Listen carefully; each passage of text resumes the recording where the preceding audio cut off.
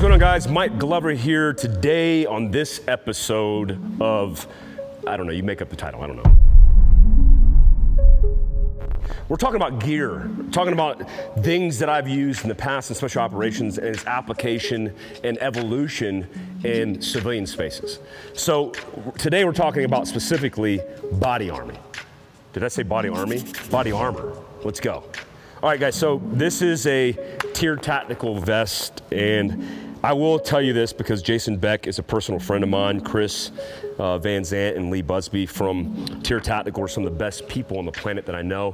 I'm letting you know that because I'm going to be biased, but I also have a lot of experience with Tier Tactical before I even knew the guys, and will tell you without a doubt the best tactical nylon companies, in my opinion, are Cry Precision, Tier Tactical, London Bridge, Tactical Taylor, I haven't messed with them in a long time, and First Spear. Those are a few of my favorites. GBRS does some side stuff like belts. I like their stuff as well, but I want to put that out there. So this is my civilian body armor. Now, it's a little damp still because I did a workout this morning with my body armor. And a lot of guys will first go, oh, why are the civilians wearing the body armor in the range? And again, per our discussion and understanding about this idea of tactical advantage, why not? Like, why are you not doing that? So let me first say I hate body armor. Hate it. Not a big fan of it. When you live in the military as like your life, like that's all you do. The military is not a job. You don't wake up and do, for some people it is, like, you know, the cooks or the admin guys or the finance guys, no offense to those guys, but you kind of do your thing and then you go home and you check out. But it's very different for operators. Your life is immersed in this world. And this is one of the pieces of equipment that I hated the most, because operating with body armor means you're doing specific mission sets, like direct action raids, where you know you might take a casualty. Well, I know I'm landing a helicopter and I don't have to walk 15 miles. But sometimes those operations turn into, hey guys, you're walking 15 miles. What? Oh, the first thing people wanted to start doing is getting rid of the body armor.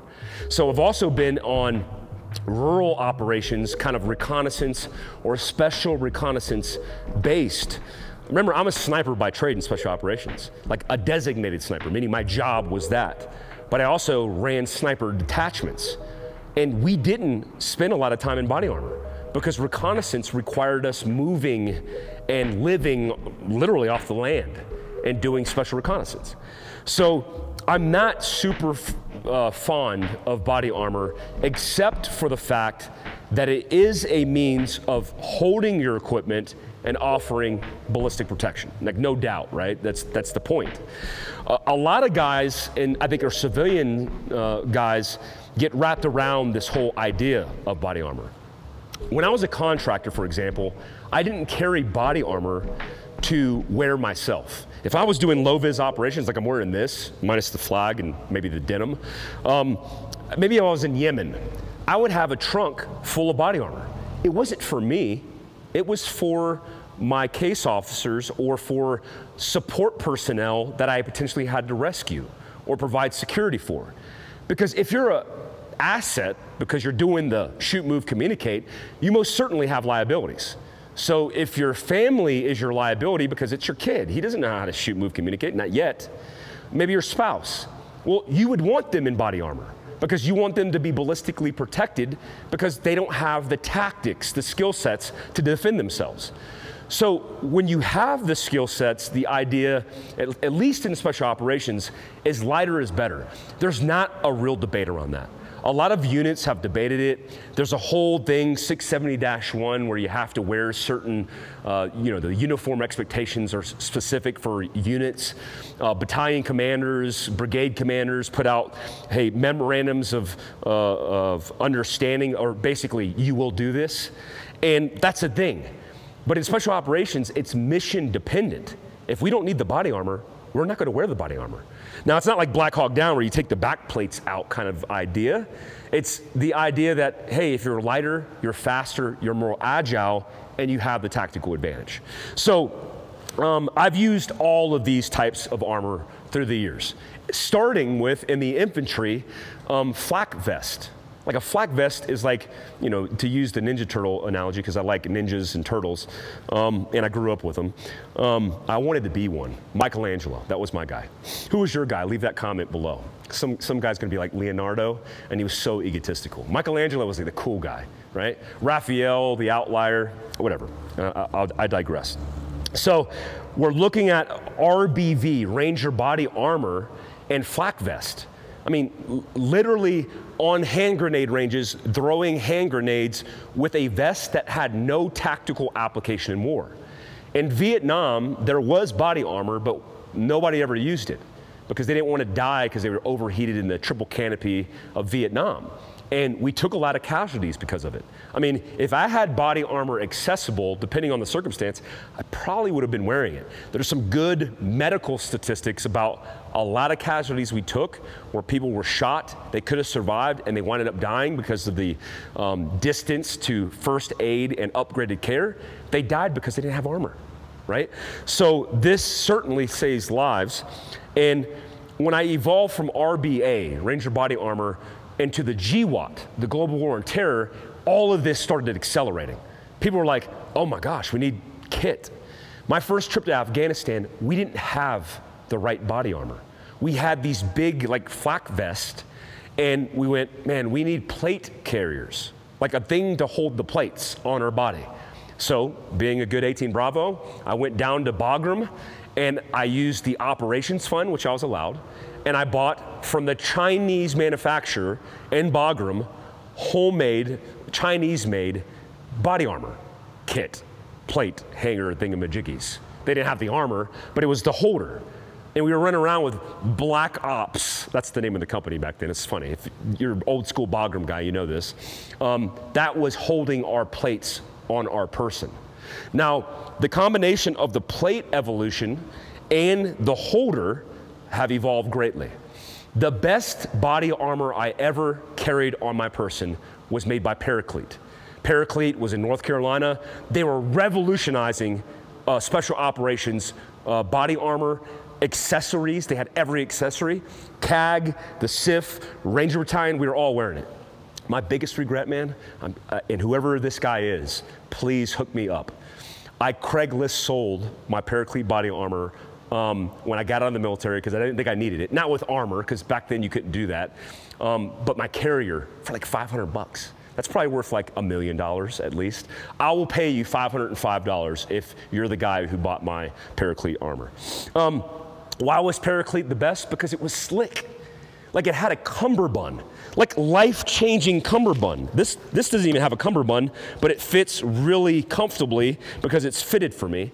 But the cummerbund like was the underbelly that attached and kept you real safe and secure so you could run, so you could jump buildings, so you could building climb in counterterrorism operations. And it was very slick and small. Back in the day, this is how much we hated body armor. If you were a guy like me, I'm 6'1", 25 pounds on a good day. I would wear extra small plates. Like I had like an index card of body armor on my chest, like this big. So if like you were a really good shooter, man, I prayed for that good shooter. If you sucked, I would Swiss cheese. But the idea was like if I could run that body armor this big, then I could be more agile. And I had to wear body armor because depending on the mission set and the unit, they just made us do it. So the lighter, the better. Then we evolved into Eagle because Eagle won the contract in Special Operations Command. No offense to Eagle, but it wasn't like Paraclete. Then came along Caleb Cry. We work with Cry Precision, with Ernesto, big shout out to Ernesto, and all the guys at Cry Precision. Game changing. Changed the entire world of not only uniforms, body armor, pouches and accessories, but camouflage because they had multicam. So all the things that Caleb brought to the modern GWAT, starting at CAG and then working itself down, revolutionized Special Operations Command, period.